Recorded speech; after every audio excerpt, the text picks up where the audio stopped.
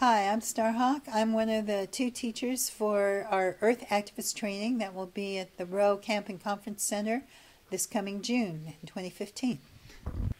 And my name's Charles, and I'm also teaching with Earth Activist Training.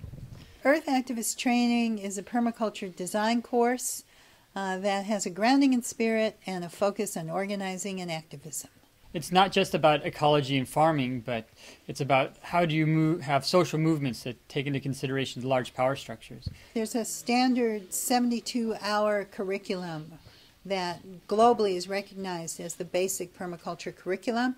We cover that. We issue a permaculture design certificate. That includes everything from things like soil building and composting and understanding water cycles and water harvesting and roof catchment to alternative energy. It's really a great curriculum for looking at the whole field of sustainability and resilience and transformation. There's many ways I think our course is different than other people's course, but some of the ways that I think are really profound are that the way in which we carry spirit into all the parts of what we do in the course. Well, you know, I come out of teaching goddess stuff and ritual and magic and spiritual work for decades, and for me that always was grounded in earth-based spirituality. It was all about believing the earth is sacred, that we are all part of this sacred being.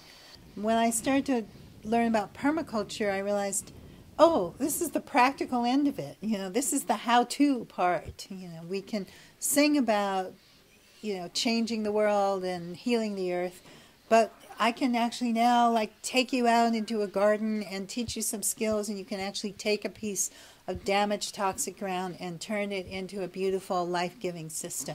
My joy comes out of my background of wilderness work and working in the far wilderness places, and realizing that to preserve the wild places we have to learn how to live in better relationship in our social atmosphere.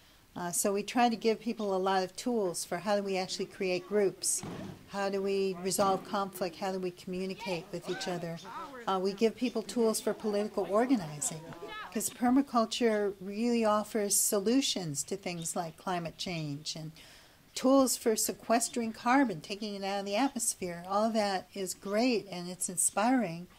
But how do we get them put into place? You know, how do we contest these larger power structures that are around us?